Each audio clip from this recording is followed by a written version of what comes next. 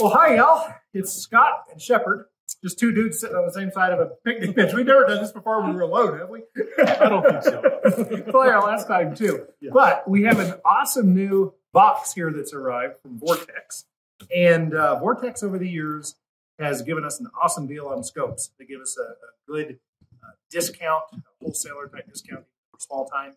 And so we use their gear. And kind of the agreement in the beginning was they're going to hook us up with good pricing, but we're going to be completely honest about what we think about their gear. So think about it from that perspective. Know that we may perhaps have some bias, but we're going to be straight about what we think. We've been using, what's the 4.5? 4.5 to 27 Gen 2s, the MOA reticle, and have been absolutely thrilled with them. Yeah, and we've used those all the way from, well, we do our Nomad Rifleman from those usually 1.25 miles, but then since we've been doing the longer, we did 3.06 miles with one of those, and it was great. We thought about over the years because of the ATARs, the TACARs. TACARs. Night Force. Yeah, I mean, and it's such a good reputation. I hear they're great. But we've just, after using the razors, we've never had a reason to use the others. I mean, I've used them on other people's scopes and matches and stuff. I've looked through them and just really never seen a reason to make the switch. Yeah, I personally like the glass better, and I like how zero stops work a little bit easier to work with on the Vortex. We did some testing for our extended long-range shoot, which I don't know if I should be telling how many miles at this point, but a little over 4, we'll say. A little over 4, and we were able to easily refine 6-inch test post at over 4 miles. So that was the original plan, was to go with that. And Vortex has been kind enough to offer this to us, and we're pretty excited. Yeah, this one we're excited. This is their new, what do you have here? EBR 70 is the reticle or reticule. I hear some people using reticule, and that's more of when I was doing bench rest competitions. People use reticule. Outside of that, I hear reticle. But anyway, it's the EBR 7D as in David or Delta. What's the 6 to 36? Yeehaw! Okay, want to do the honors? Absolutely. It is cool. It's like a, what's that, a mouse pad kind of material? Yep, little swag going on. Oh, what do you think? You're the technical one. I hear that the downside that I've heard about Vortex is that the click value isn't as perfect. It's not as repeatable as some of the other brands. What have you experienced? We have never had that issue. In fact, the only issue I've ever had was a parallax issue. I could not refine it that distance, and this was just 2 weeks ago that I got my scope back. Actually, they sent me a brand new scope, and amazingly, they said it checked out at Vortex, but if you're not happy, we want you to be happy, and he sent me a new scope. So I'm hugely impressed with the business, and they got back to me within probably 3 days of initially contacting them with the problem with the scope and the solution. Whoa, there goes the paper. There goes the target, moving target. No way guys like us knew the wind was coming up, is there? You're where the wind whispers and it stuck us. So what's that like?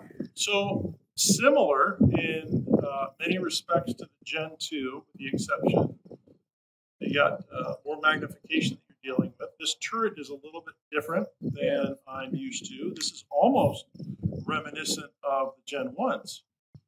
But of course, a beefier main tube on this. This is still a 34 millimeter, right? Yeah. Okay. Yeah. Let's see this. Ooh, that's much smoother. Is it? Than the Gen 2. You're going to like that. Might not even need a throw lever on it? Not necessarily, no.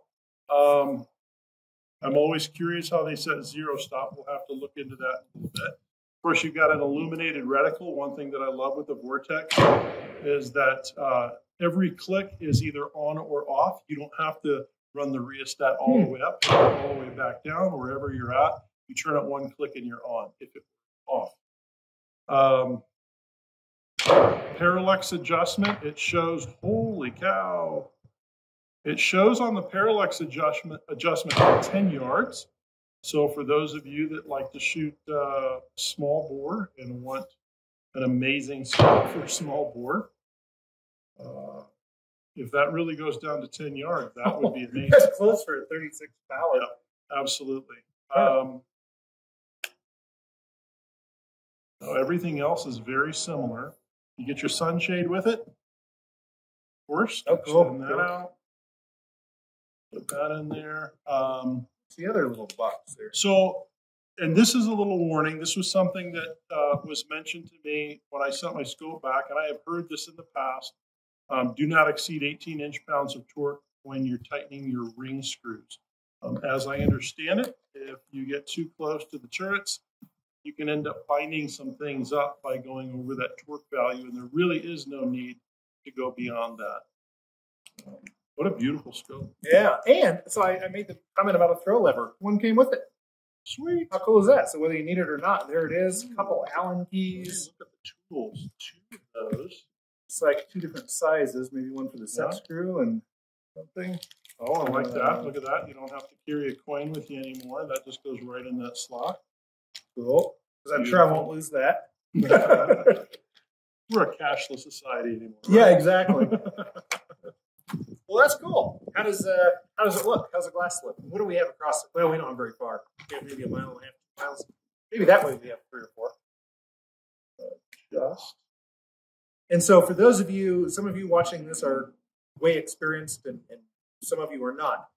You notice the distance that the scope is from Scott's eye. It's called eye relief. And it's hard to do when you're holding it up like this. And so sometimes what I'll do is I'll put the scope up and then I'll use my finger as a guide. I'll put my finger on my forehead and then I can kind of move it closer or further to get it to hold still. Just a little trick. I'm going to pull this off. I just want to check. One of the beautiful things about the Gen 2 was that when you were setting it up initially, you are not relegated to a minute of angle click. You can actually fine tune it. If you're off 1/8 of an inch, you can actually adjust it 1/8 of an inch. And that is, I don't know that that's exclusive to Vortex. You know, it seems a little less cluttered than the previous MOA reticle. A little less cluttered. Okay, cluttered. Okay, good. Which I didn't have an issue with the other one. And it also, just at first glance, appears to have a slightly longer eye relief. We'll have to look at the specs on that. That is like a spotting scope. Because I'm not used to scopes with this magnification. Isn't that nice? So I'm looking down at the Snake River. What would that be? Probably 2.5, 3 miles away. Yep. Snake River rolling by. I can, even though I'm not holding it steadily, I can make out the willows and the aspens. Yep. Cattle are grazing over there at about 3.5 miles. Huh. Yeah, I like this a lot. It is less. And it also, I'm noticing something on the reticule, the hash marks aren't just hash marks. They kind of go up and then they're a little thicker. Yeah. That's a cool thing. I don't think the Gen 2 was just, they were straight, weren't they? I believe so. Yeah. Okay. That's probably how you sight it in. Without even having to set your Z. Yeah. Oh, that's awesome. That's really cool. Yeah, we're mint. We don't use instructions. Yeah, exactly. We bring it. Let's call our wives and ask them to call the company and ask how do we get there if we want to do this? So then this locks it in place, and you already have your zero stop. That another thing that I love about the Vortex is it gives you the option of going below the zero. For those of us who are hunters, that's awesome. Yeah, it's a great system. I'm a fan of the turrets on the Vortex. Very, very positive. Certainly not as distinct as a Schmidt and Bender, but you're not going to miss. You're not going to miss one of those at all. Yeah, that's impressive. And so, but part of my thinking is that with the exactness of each click, even if there was a problem that Scott's never noticed, I've never noticed with the Vortex, but we've heard this. Even if there is a problem, if you're shooting extreme long range, that stuff kind of goes by the wayside with little tiny changes. For example, we're going a little bit over 4 miles. How many minutes of angle is each 10 degree or 10 degrees of temperature?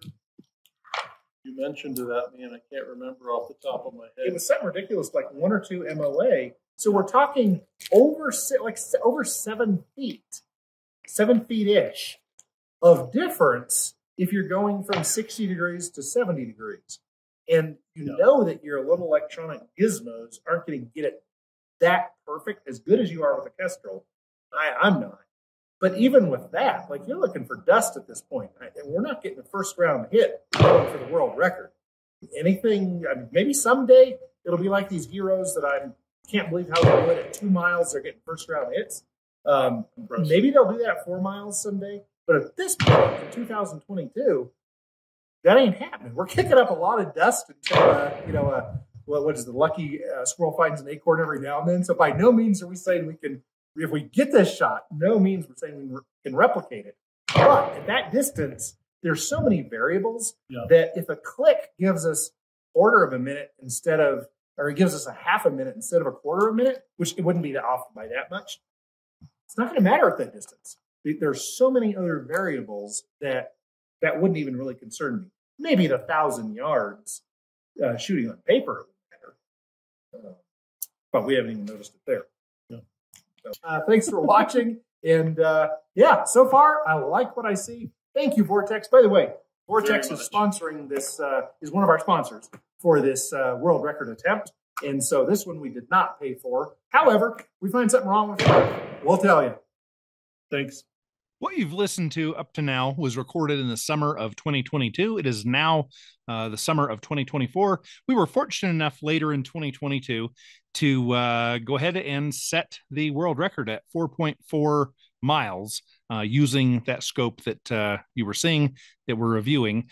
Since then, we haven't used that scope a lot because it's been on our gun that the closest we can shoot with is 3 miles, so we don't get a lot of use out of it. However, I've recommended it to a number of my private clients, and I've gone shooting with them numerous times, tried the scopes out, love them. They're great. There's some parallax has been the only challenge.